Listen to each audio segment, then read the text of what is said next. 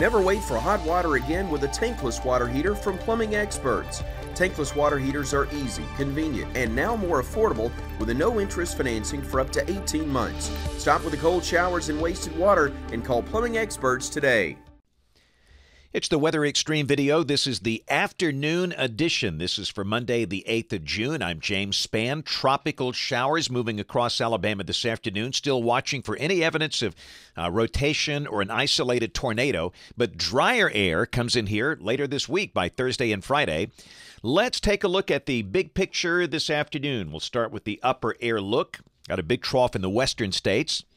The circulation of Cristobal coming up into Arkansas.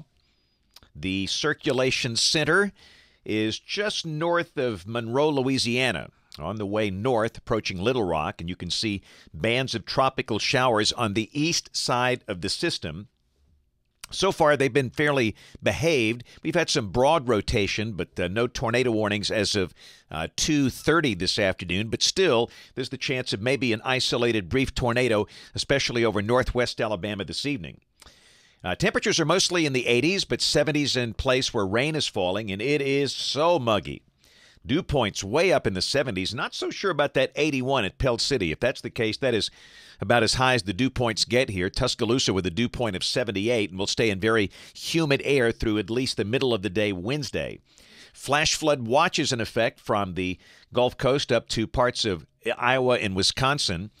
In Alabama, we have a wind advisory for the western counties of the state, the counties there in the darker shades of brown, a flash flood watch for parts of Clark, Washington, Choctaw, Mobile, and Baldwin counties in southwest Alabama through tonight. Here's the severe weather outlook for tonight. We've got an enhanced risk for parts of the high plains, for parts of Nebraska up into Minnesota. And again, down here, we've got that risk of severe storms, mainly for the western side of the state, and that's for the possibility of a brief isolated tornado.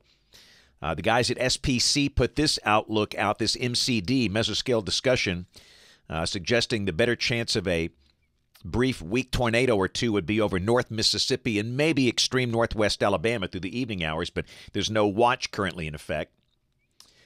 This is tomorrow. Got a risk of severe storms north of the state with the remnants of Cristobal.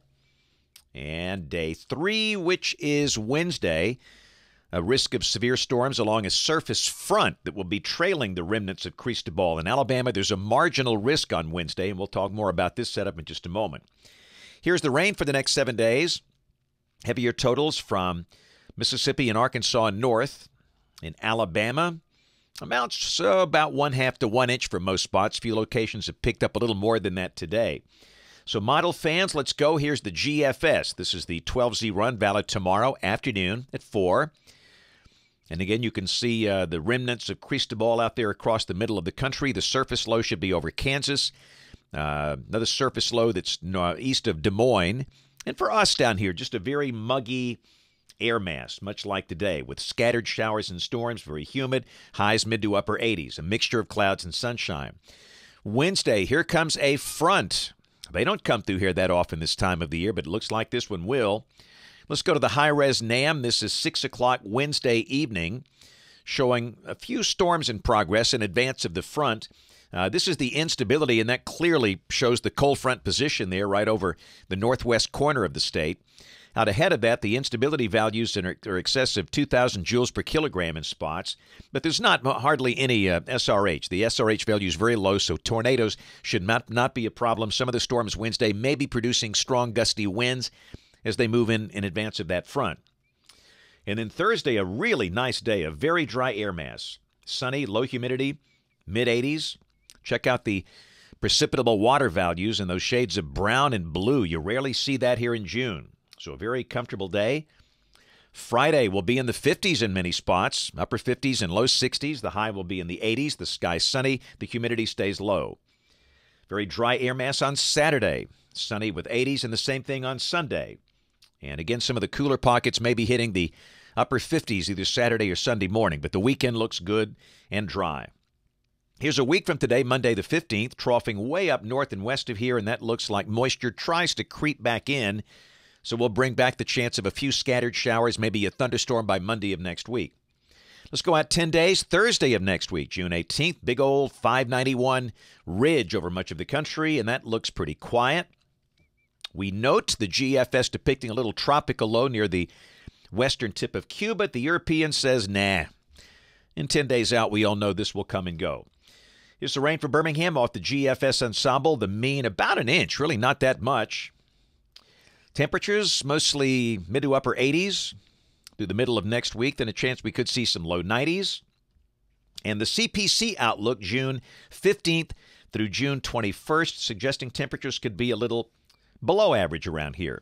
That's it for the Weather Xtreme video this afternoon. We'll have notes in the blog. The next video here by 7 o'clock tomorrow morning. You can catch us this evening on ABC 3340 News at 4, 5, 6, and 10 o'clock. Thanks for watching. Have a great evening, and God bless.